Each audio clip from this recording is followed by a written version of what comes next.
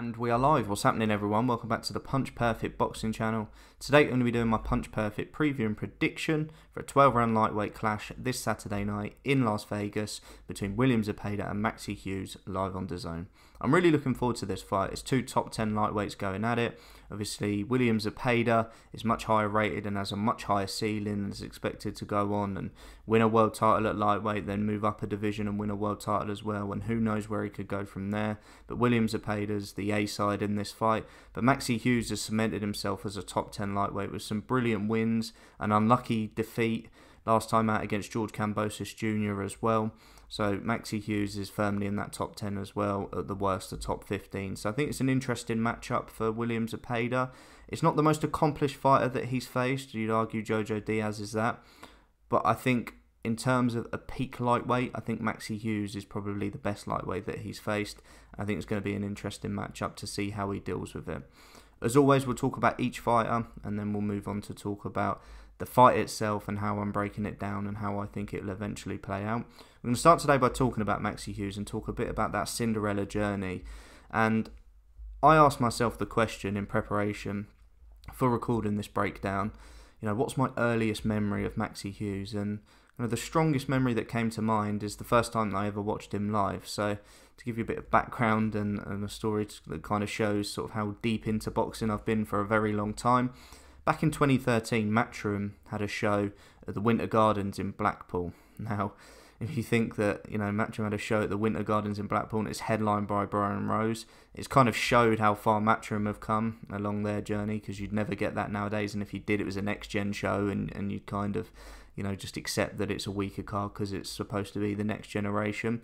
But that was back in 2013, and Brian Rose was the headliner. And back then, Matchroom weren't this big global company. Obviously, Barry Hearn had built the Matchroom brand, but in boxing, they weren't this huge organisation just yet. They weren't a global brand.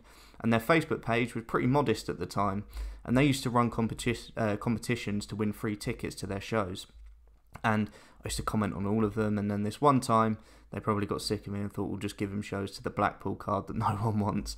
So I got an inbox on Facebook from the Matchroom page that said, you've won 2 free tickets. I begged my dad to drive me up to Blackpool so we could go to the show. At the time, I was a massive Lee Selby fan, and he was on the undercard, so I kind of, used that as the proposition for my dad to take me up to Blackpool, because I was 15 at the time, I had no money, and I couldn't travel my own way up there, so needed his help to get me there, and shout out Dad because he did that. And then on the undercard, obviously you had Lee Selby, Brian Rose was the headliner, but you had a Central Area title fight between 2 unbeaten lightweights, which I remember at the time Eddie Hearn spoke about this fight like it was a real trade fight and everyone should really be excited about it. And it was Scotty Cardle against Maxi Hughes for the Central Area lightweight title, both unbeaten.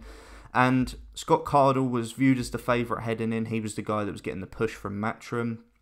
And ultimately, I think that's what won in the fight, because it was very close, it was very competitive over 10 rounds, but Scotty Cardle got the nod. But I think Maxi Hughes was the victim of being the B-side that night. But from there, I thought, he was quite valiant in defeat. It was a name that I thought I'll remember him going forwards. But if you'd have said to me then, and that was in April of 2013, I think it was April 20th to be exact, but I could be wrong.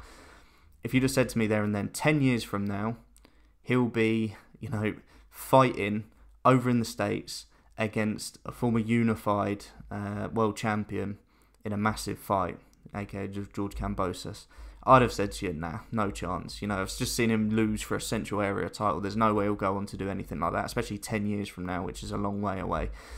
And fast forward 10 years, and that's exactly what he did against George Kambosos, and now is in a big fight in Las Vegas as well this weekend, 11 years on. So I think it's crazy the journey Maxi Hughes has been on. And after that Liam Walsh defeat, I think for Maxi, he probably felt that his career was over.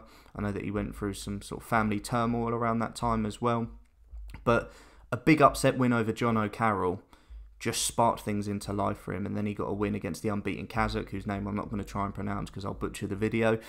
But went in and got another big win, so back-to-back big victories, and then went in with Paul Hyland and dealt with him really comfortably as well. And it was just kind of like, okay, this ball's rolling. That's kind of 3 fights where you maybe expect him to lose, and he's gone in there and got the win. And John O'Carroll, was coming off that big win over Scott Quigg, the Kazakh that he fought was unbeaten and had a bit of a reputation.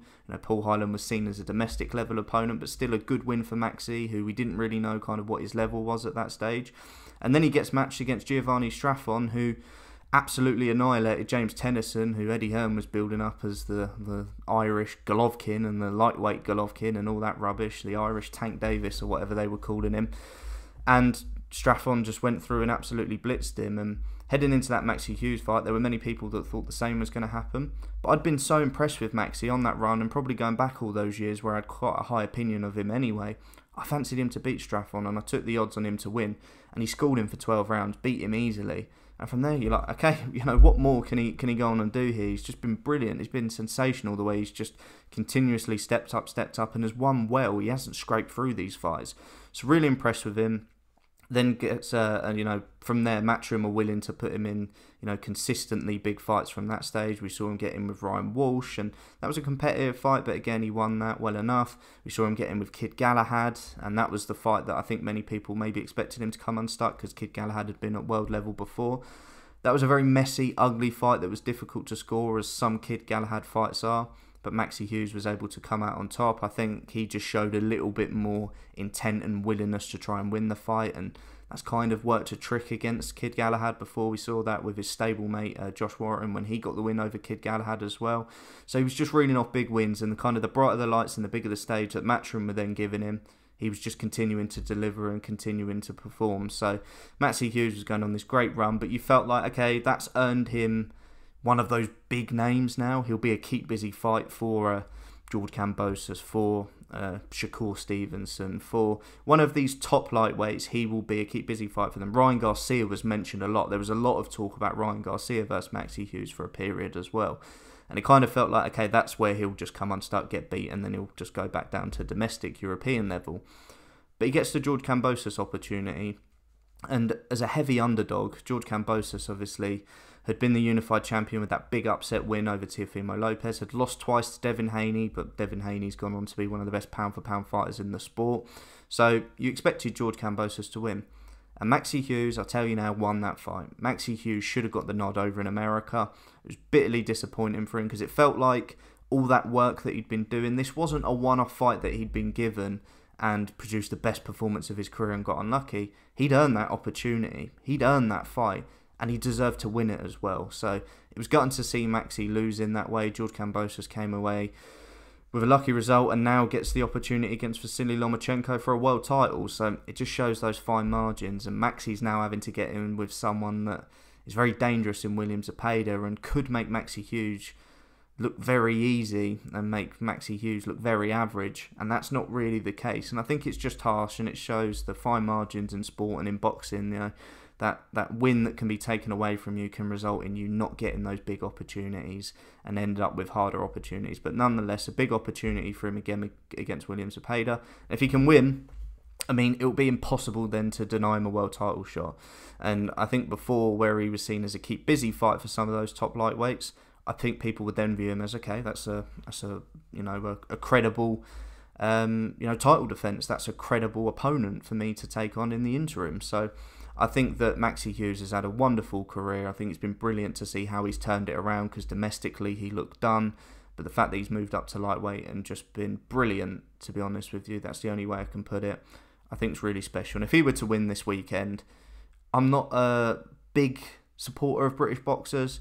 I'd love to see Maxi Hughes win. I think it would be brilliant, and I think he deserves it, and I think he deserved it against George Kambosos, and that was taken away from him. But Maxi Hughes has had a brilliant career, and I've followed him for a very long time.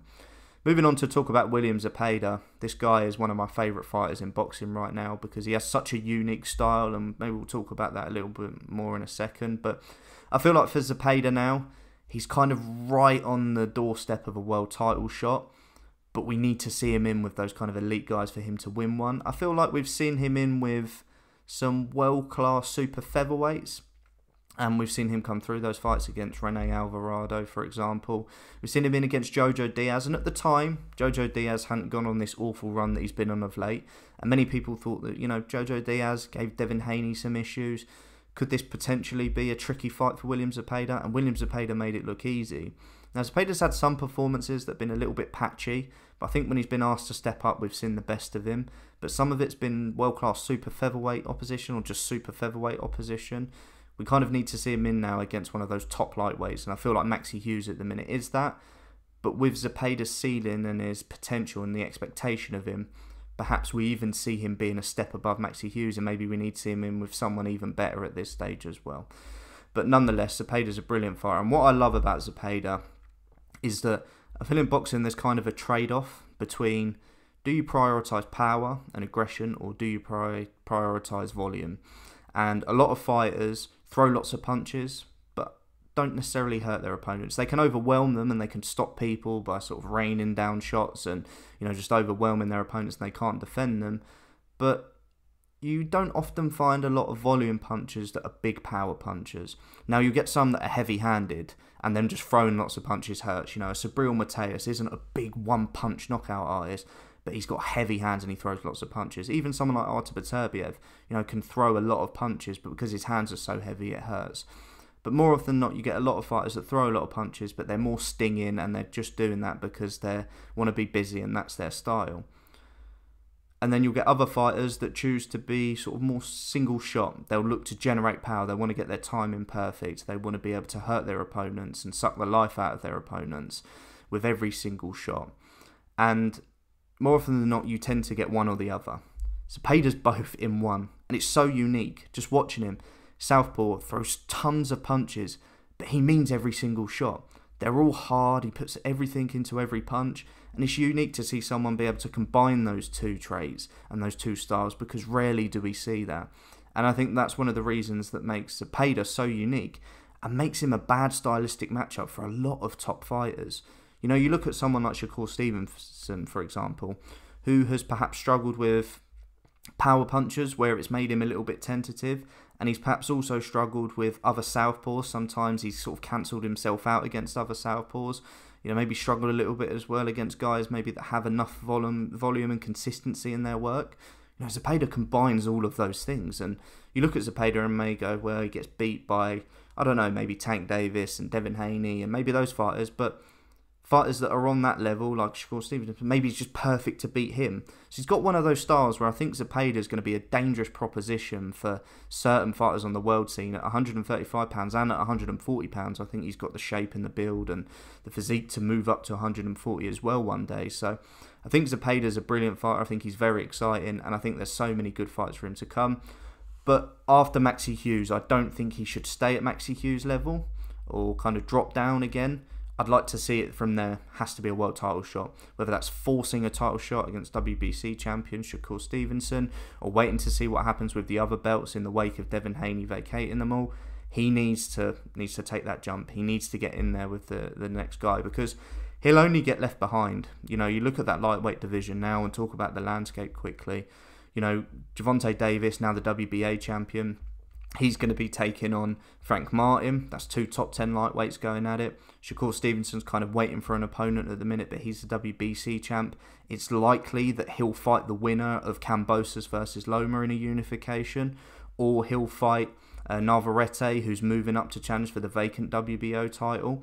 So it feels like everyone's busy, and if Zepeda doesn't act quickly, he'll kind of get left out and he'll just be waiting for an opportunity, and maybe has to move up in weight and go and fight Ryan Garcia maybe, or whatever, or Arnold Barbosa, or one of these Golden Boy guys at 140 pounds. But I just don't want him to miss the boat, because Golden Boys sometimes do that with their fighters, whether it be Virgil Ortiz or Jaime Munguia or even Ryan Garcia to an extent. Sometimes they miss the boat with their best talents, and they shouldn't do that with Zepeda. But I think he's a brilliant fighter. So getting into the prediction and the breakdown part of it, how do I see this fight playing out?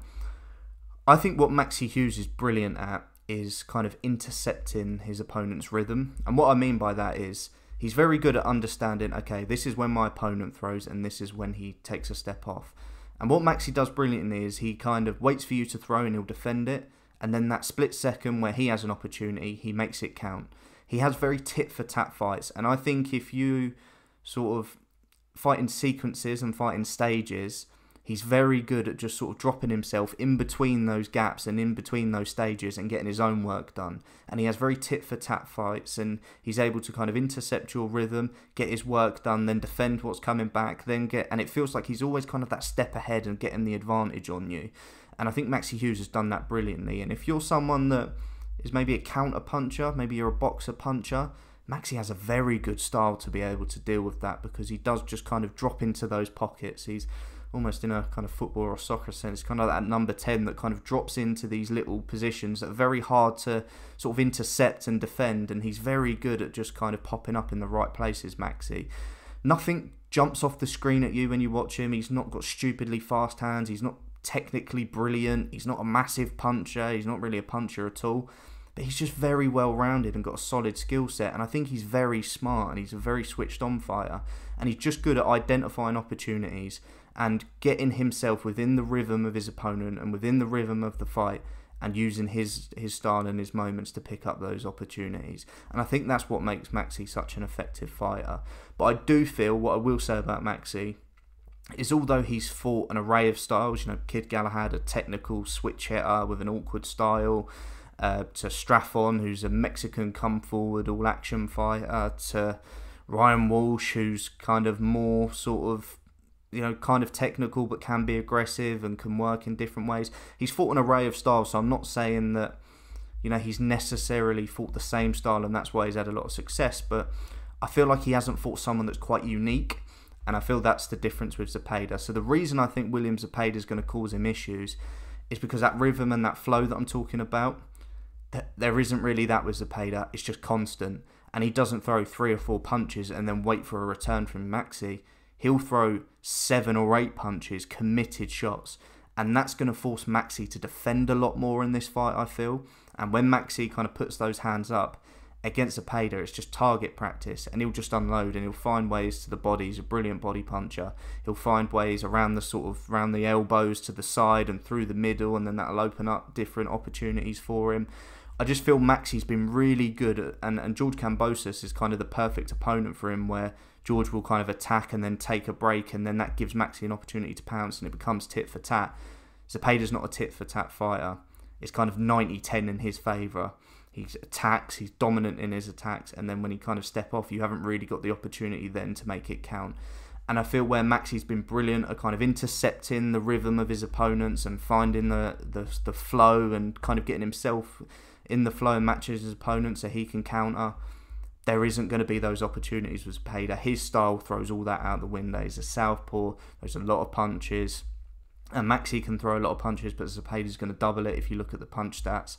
I think this is just a bad style for Maxi, where he's never going to quite figure it out, and I think this is just a bridge too far for him. Do I think it goes the distance, or do I think it gets stopped? I think Maxi's incredibly tough. We've seen that even in his defeats, but I don't think he's ever fought someone quite as big and quite as strong as Zepeda, and I think he's going to be forced to tuck up and defend a lot. While Zepeda sometimes has a habit of going the distance when you don't expect it, Jojo Diaz very tough, Maxi very tough. So do I see similarities there? I do, but I think Maxi's not going to quite have any opportunities for offense, going to have to defend a lot, and I think that could lead to a late stoppage. So I'm kind of torn between Zepeda, between round 7 and 12 and points. I do think he's going to put a lot of pressure on Maxi late on in the fight. Maxi's just going to have to cover up and defend. It really comes down to how much punishment he can absorb. I'm going to say Zepeda between 7 and 12, but it wouldn't surprise me if it's a points decision. But either way, I see it being quite dominant for Zepeda. Big fan of Maxi. I spoke about him highly. I've actually fancied him to do well in fights people thought he wouldn't. I picked him to beat Straffon. I thought he'd give Kambosos problems. But this, I just feel like, is a bad matchup all round. So I'm going for William Zepeda to win. Let me know your thoughts down below, guys. Any other predictions you want to see this week? Thanks for tuning in, and I'll catch you next time.